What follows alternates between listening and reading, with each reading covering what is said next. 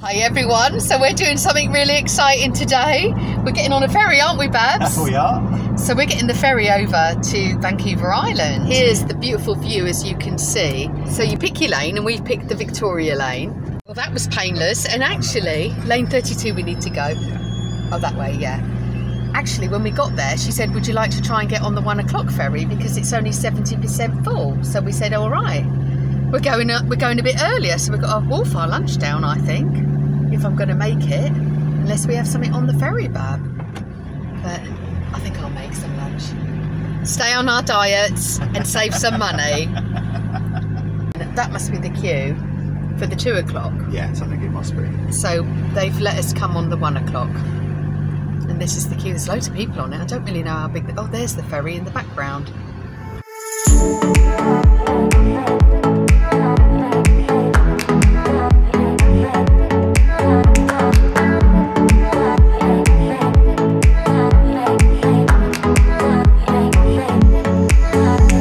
So the flag has ravelled itself completely around there, and Gary's like trying to solve it. I was like, how much of that is your business, Gary? He was like, none of it. I was like, yeah, leave it. Hanging over the edge. You're getting all like worked up about the flag being ravelled up, aren't you?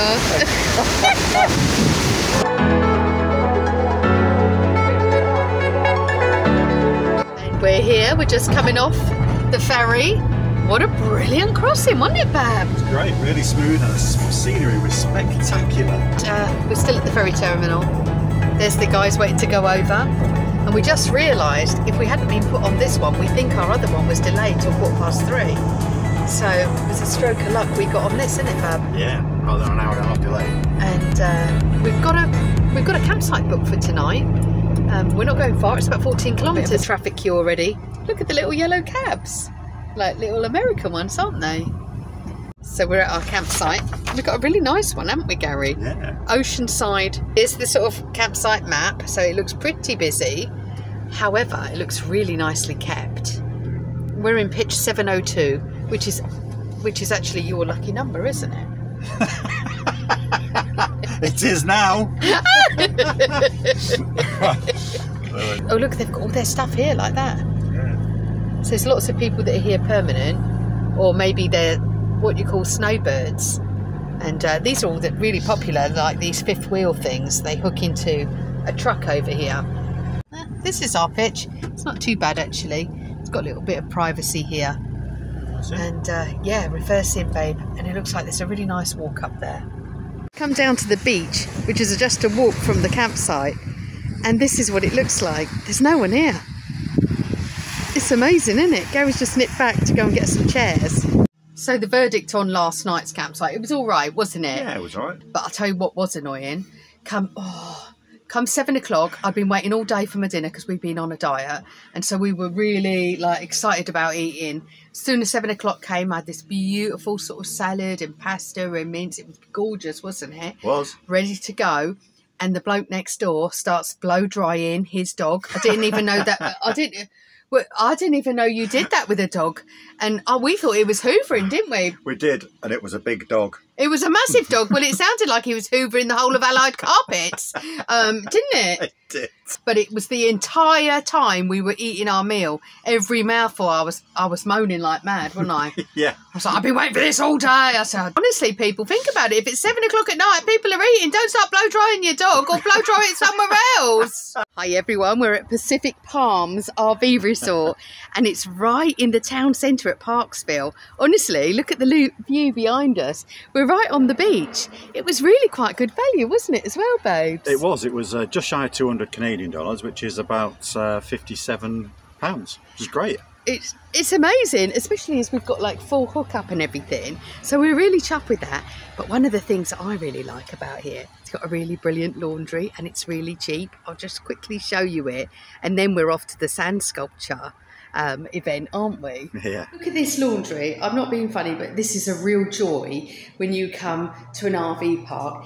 It's $2 Canadian for a wash load. That's just over £1 actually. And they're brand new machines. I did a load of washing yesterday and it's fantastic to have it all clean. 3 dryers, 3 washers, brand new, really nice little setup. This is how close we are to the beach. Here's the gate that you come out of, and there is the beach and the boardwalk. It's a gorgeous beach on here, isn't it, in Parksville? It's beautiful. And they have a lovely boardwalk as well. And one of the things we did find is last night they had a film playing. I think it was Mario or something, wasn't it, outside in the park. So anyone could go for free and watch it. I just think that's just a really lovely community spirit. It's got a lovely vibe here.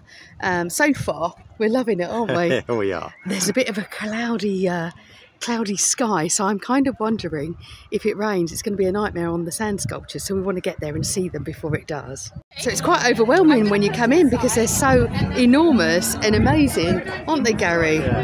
So Wonders of the World is actually the theme for this year, and this behind me is the doubles winner, and we'll go and find out the single entries winner, and there's also an opportunity to put a token in for the People's Choice. This is gorgeous, isn't it, Gary? This is the doubles winner, isn't it? Yeah, this won first prize in the doubles, which was done by Fred Dobbs and Ted Siebert from the USA and Canada.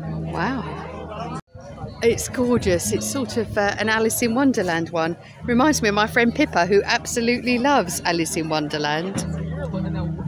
Like this one, Love Without Borders. How beautiful is that? It's gorgeous sculpture. It came in second in the soloist division, but it did win the competitor's choice, so that's something to be really proud of. And it's by a guy called Thomas Coët, and he's originally from the Netherlands, but he's come over from the States to do it. Look at the detail. Those fingernails down there, I mean, it's incredible. So my art guru here has just realised they're both taking a selfie. I hadn't realised, and I suppose it's really modern day, isn't it? You know, two beauties taking a selfie. Wow. Almost like a homage to narcissism when she's got me on her necklace. This is the winner of the soloist division, and it's the Great Barrier Reef, based obviously on the Australian Great Barrier Reef. And I believe the artist sort of sculpted her own face into it.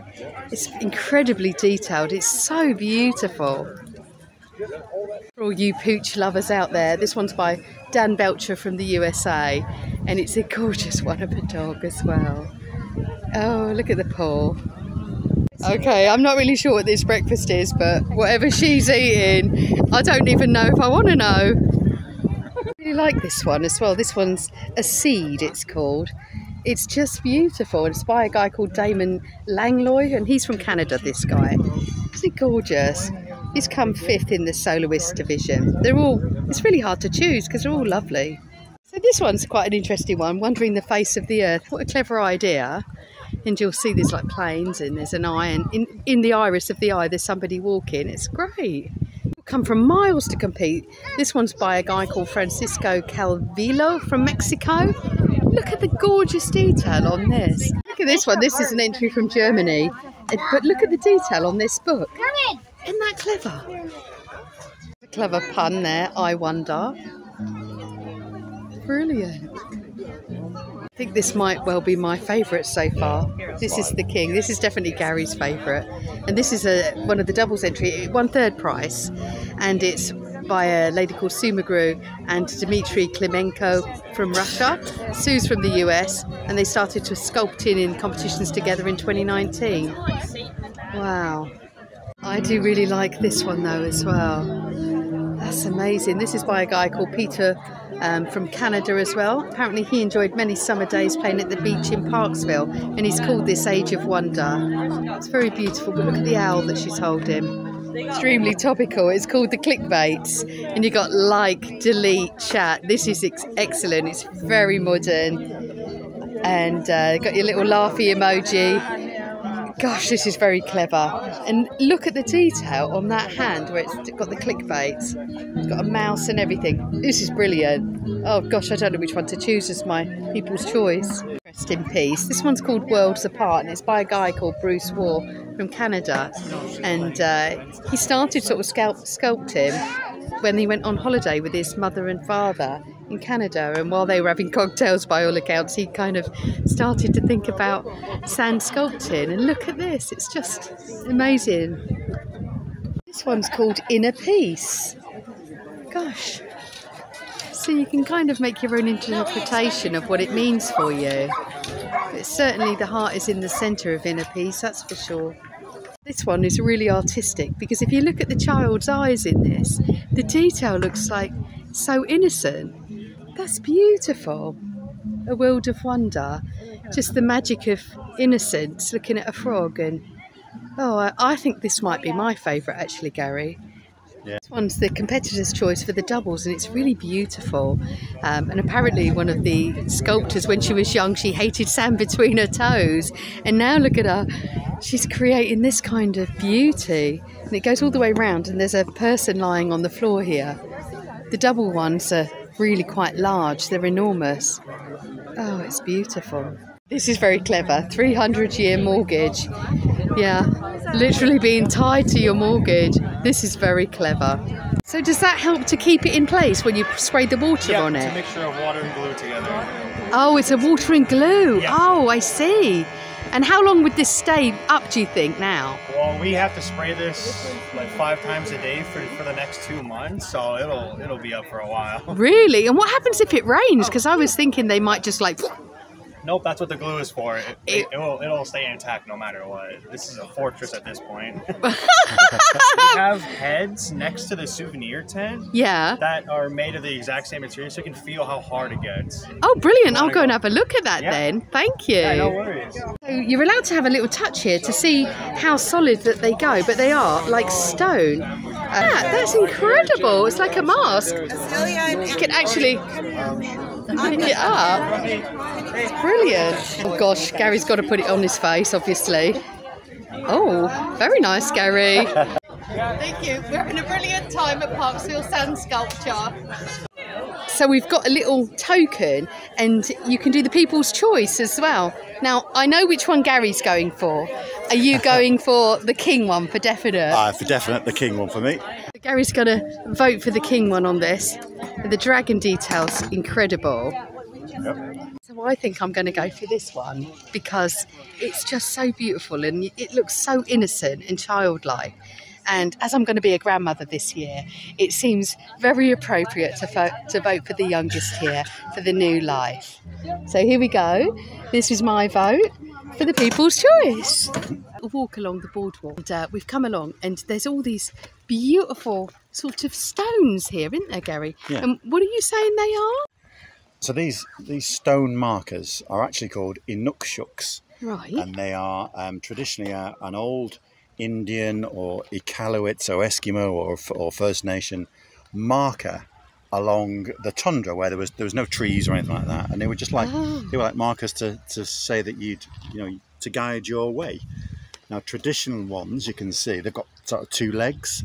Okay. They're the ones that I learnt about when I was in Canada, but the other ones are equally inukshuks, but the traditional one, it has 2 legs. So we're going to make an inukshuk. Gary's just finding our stones for us, and then if you're ever this way, you should come and find us. Although I don't know if you'll tell us apart from anything else, so we'll have to make it quite different and quirky, Gary. I'll help you find some stones now. Where are you going to put them? I feel like I'm going to break my neck. Gary reckons we need a flat surface.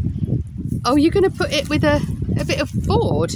Well, I'm looking forward to a flat surface. But that's going to fall off, surely, no? Necessarily? Oh, it looks quite sturdy, like a proper shelf, that. They're gorgeous, aren't they? These little speckled ones. They are. Next to it. Oh, yeah, okay, I can see where you're going with this. They need to be slightly closer, I think, don't they? Oh, yeah. Oh, that one looks a bit heavy, does it? No? No, it looks good. I think we could find a little bit more decorative one. A little bit more. Look, there's a love heart one there, Gary. What about that one? So it is. No, it's not really a love heart. Oh. Too big. Oh gosh, no. A broken heart. There's a nice flat one inside of there. If you could just get yourself inside those rocks. No? No, a bit further in, there's a speckled one. That's it. It's a lovely one, isn't it? It is.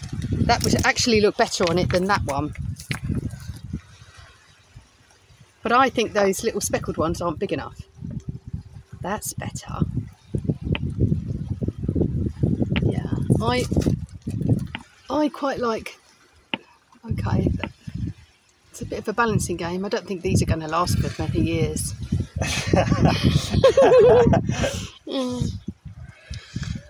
That's nice. Maybe a little baby one. There's a little beige one right by your foot there. That looks like it. No, that black one. No, that black one. Yeah. It's quite lonely. Let's pop it on there. It's like a beret. It does look like a beret. In fact, actually, ours looks like a soldier, inadvertently.